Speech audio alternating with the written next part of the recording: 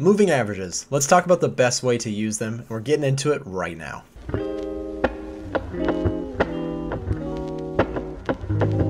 So moving averages are one of the most commonly used tools for traders out there.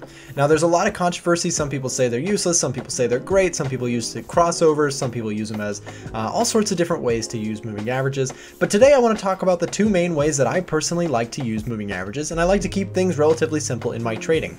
So let's go ahead and talk about moving averages. What you can see here is I've got USD JPY pulled up here on the chart, looking at the 4-hour time frame, and I've gone ahead and loaded up a 100 period moving average. You can see it's the red line here, the beautiful little streak across the screen. Now what we're going to talk about when talking about a moving average, in my opinion, there's two great ways to go ahead and use these things. Number one is to use them in context with some sort of trend. So you can see that the moving average here is pointing to the upside, right? What that usually is going to indicate is that the market's general direction is moving to the upside. Now sure, it's a lagging indicator in the sense that it uses previous data to determine which way the trend is, but a lot of times you get some sort of continuation from momentum in markets, right? So you have the market moving up. We're using that moving average as a potential trend indicator to identify that the market is moving a certain direction. And here's one way that I love to use moving averages, right? So we've seen prices continuously pushing up, right? And we're getting some sort of retracement. Well, this moving average level is a level of value for potential buyers. And let me show you why.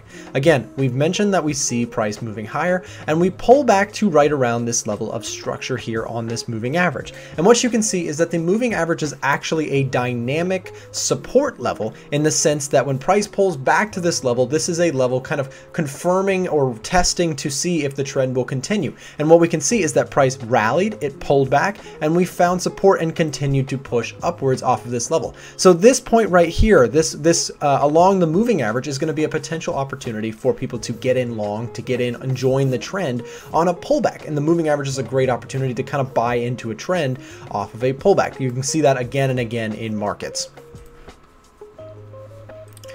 So again, if I continue on here just a little bit, you can see that again we had an opportunity right around here when the market pulled back to the moving average again. You can see we're in a sharp movement to the upside, multiple hundreds of pips here, moving to the upside, and sure enough, when we pulled back to that moving average, you can see we got a beautiful little, let's zoom in just a little bit here, you can see we got a beautiful little pin bar reversal there on top of the fact that the moving average was there. Again, guys, what I mention often in my videos and any of my strategy videos is that combining multiple things, combining things to give you that confluence of multiple factors to give you a good edge in the market is always something you want to do in terms of price action trading. So we had multiple things here, right? We had a support structure here where we saw buyers step in here and push price higher, pulled back to this level, combined with that 200 moving average, combined with that pin bar, and that was a beautiful trade setup, and you can see it worked out very nicely to the long side.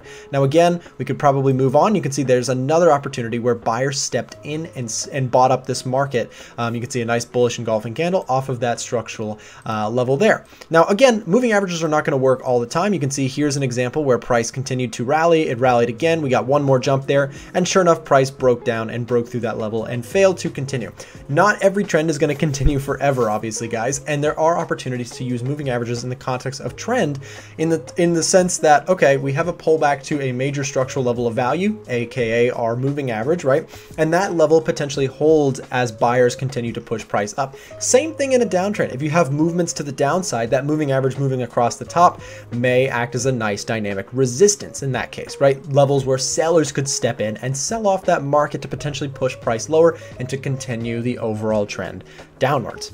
Now I want to talk about the second main way that I like to use moving averages, and this is the concept of mean reversion or stretched pricing. What usually happens in a market when price goes too far from a moving average is we see some sort of stretch. It's almost like a rubber band, right? So the stronger you pull on a rubber band, the stronger the pull towards the center gets, and eventually it pops back to the center, right? So with rubber bands, right, it's kind of a stretched and, retracement, kind of opportunity. And the same thing happens in markets. A lot of times this moving average is kind of like the rubber band, right? When price gets stretched too far from that moving average, you can see right here, we got an opportunity where price was getting very, very stretched to the long side, and there's some actual counter trend opportunities if you know what you're doing and you have a good strategy and you stick to your plan, right? All of that good stuff, as well as risk management. When price gets stretched like this, often enough in the market, you'll see price continue to want to come back to test that structure. We just talked about the fact that in the context of a trend, markets want to test that level of support or resistance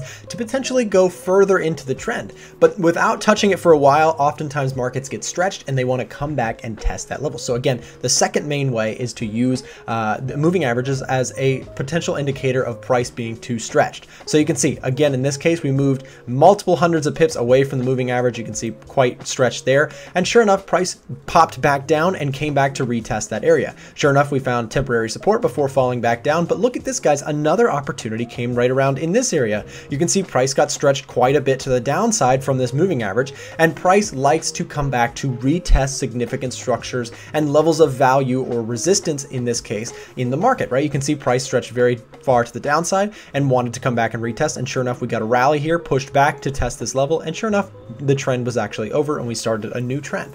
Guys, I have a moving average crossover video that I do want to share with you. I'm going to pop it up on the screen right now. If this video was helpful to you and you're looking to improve as a trader, I definitely want to ask you to subscribe to the channel and also give this video a like if it was helpful. Thanks so much for checking out this video, and I hope to see you on the next one.